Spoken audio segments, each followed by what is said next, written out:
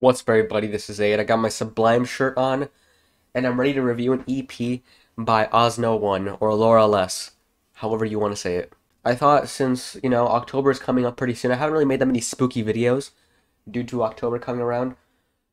I decided I might as well review a pretty spooky EP. I'm just going to put this on because why not? I thought I'd review a pretty spooky EP, a pretty spooky piece of music by an artist that I love, who is Laura Less, to be exact. And this EP came out in 2016. Also, here's the album, or here's the EP cover. EP, just so you know, stands for extended play, which is not an LP, which is a long play. LP just means album, but EP is like an album, but it's like too short to be considered an album, so it's not. But the point is that this EP, I'm still a little sick. I know the last two videos I said that I was sick and that my next videos are gonna be better, but I'm still a little sick. Just like a little bit. I don't have COVID. I got COVID tested earlier. And I don't have strep throat. But my throat's irritated and it's a little bit red back there, according to the doctors. So that's cool. Anyways, this EP came out in about 2016 by Laura Less. It was, I think, her third EP at the time. After This Time Makes Me Sick Sometimes and Better Get Sharper, Better Change Your Name. I believe the name is of that EP. I've only listened to it like once. It's probably like the piece of Laura Less music I've listened to the least. But we're focusing on Hello Kitty Skates to the Fucking Cemetery, which is the name of this EP. And here's the album cover, or the EP cover. God damn it! Here's the EP cover, and it's inspired by the album cover of Death Grips: The Money Store. And I've never actually listened to Death Grips, so I think I might in the future, because I've apparently Death Grips: The Money Store was rated at 10 out of 10 by Anthony Fantano. And I don't want to be that guy who brings up Anthony Fantano to defend his musical taste. But he gave Death Grips to the Money Store 10 out of 10, so it has to be good. Okay, that's all I'm saying. And apparently, and just to say something about Death Grips that I just wanted to mention real quick is that one of their album covers was a penis. So that's pretty cool. Maybe I'll check that one out eventually. But the censored album cover is just a black bar because, they can't show a penis. Anyways, getting back to Laura Less. Sorry, I'm sidetracking a lot. There's 5 tracks in this EP. First one being Ditch a Body in the Laundry, which is... I'm going to go through each of these, and I'm just going to give you my opinion on them, and at the end, I'll give you my final rating.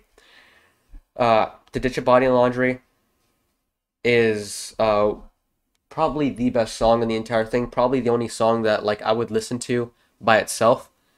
The rest, I wouldn't, unless I'm listening to the entire thing like I did just before making this video.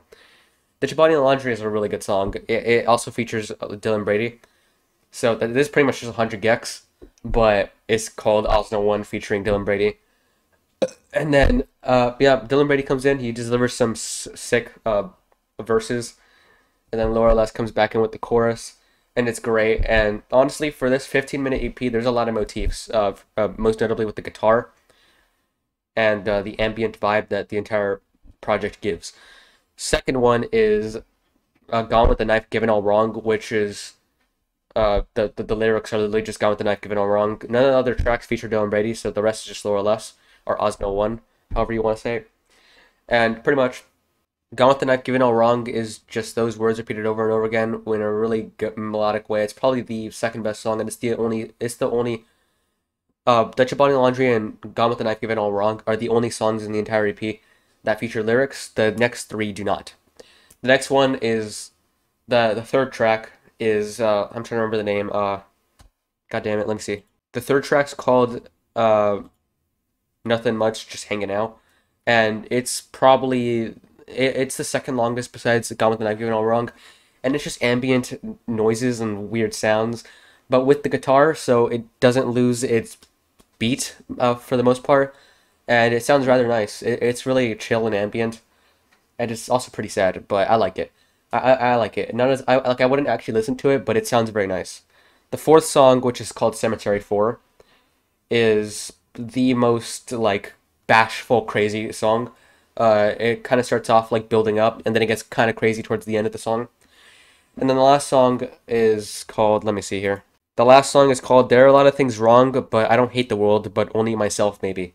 So that one is just a guitar for a minute. It's the shortest track in the entire thing, and I think it nicely ends the entire EP on a nice note. And overall, This is a very good spicy meatball.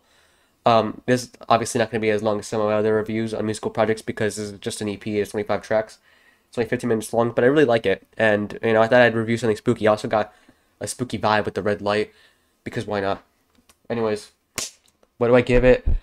As a final review, I'm gonna give it a 7 out of 10. It's really good, but I don't listen to it like actively, but whenever I do listen to it, I think it's pretty good. I don't listen to it that often, but whenever I do, it's pretty good. I definitely recommend you check it out because I think it's something that everybody should check out. And with that, I'll see you all in the next video, and goodbye. Also, tomorrow is my 450th video, as well as my 2-year anniversary of my first video on YouTube. So I'll see you then.